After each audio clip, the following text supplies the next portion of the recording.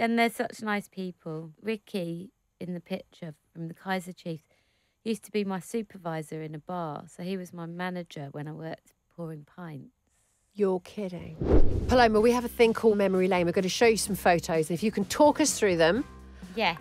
First one is from 2007. This is a great look. What can you tell us about this? This is me in the film St. Trinians, which was one of the first major acting roles that I got. And I was the emo in the school.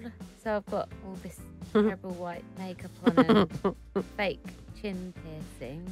But yeah, it was really fun. I made a lot of friends on that film set.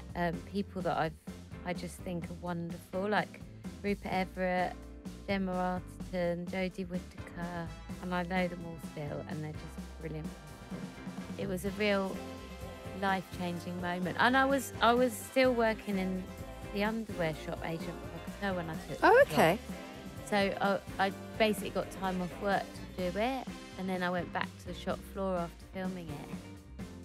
This next one, I mean, totally different, like all glossied up now. What's happening here? This is the video for Only Love Can Hurt Like This. I knew it was a big song. I didn't know how big it would become. Yeah. That was the video. That's shot in Shoreditch. Just trying to think, it was 2014. Yeah, Shoreditch was already very cool by then. I'm just trying to think if you're an early adopter of Shoreditch. Yeah. Putting it on the map. And now, over to the Brit Awards a year later. You said you didn't know if it was going to be a big song, and then here we go. This is what happens. Yeah, it was huge. It was the Brit Awards. I won Best British Female 2015.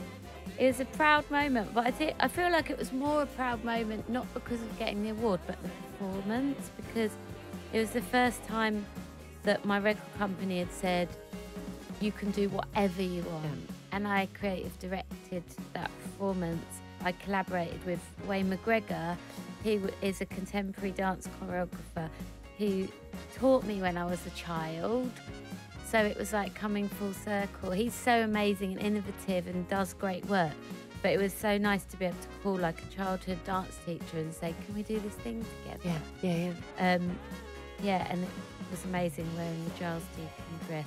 Like, it was all just celebrating sort of British talent. Because fashion has also been hugely important to you, because of course you started off at art school, didn't you, art college? Yeah. Well, I went to dance school first, contemporary dance school, and then I went to do a master's at Central St Martin. On to your time on The Voice. Yeah, it was brilliant. It was so lovely. And sometimes I miss it still. I think it's very rare for people like me doing what I do to have like a job that you wake up in the morning and go to. Yeah. And it feels like that. And so it was quite sort of restful in a way to know like I've just got to go and do this job, rather than like everything lies on me and I'm self-employed. And okay. Yeah. And they're such nice people. Would you do it again? Actually, Ricky in the picture from the Kaiser Chiefs used to be my supervisor in a bar. So he was my manager when I worked pouring pints. You're kidding. No. That's brilliant. Yeah. Talk us through this next shot from last year. This is me at the British LGBT Awards, winning something like an ally thing. Yeah.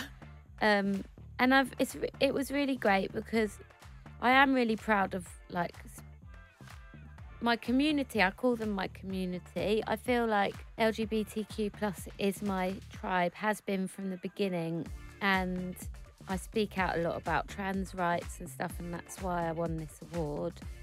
And I think it's really important to me. I'm very passionate about people being allowed to be who they are, irrespective of nobody else's business.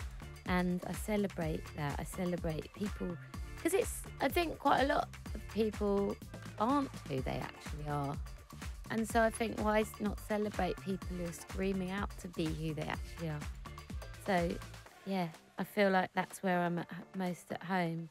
And that's where I came up with that community, because I used to perform a lot at gay clubs and stuff. I'm actually performing this Saturday at GAY in Heaven. Oh my God. So I'm excited. Yeah, that'll be back brilliant. Home. Yeah, amazing. Paloma, thank you. Thank you.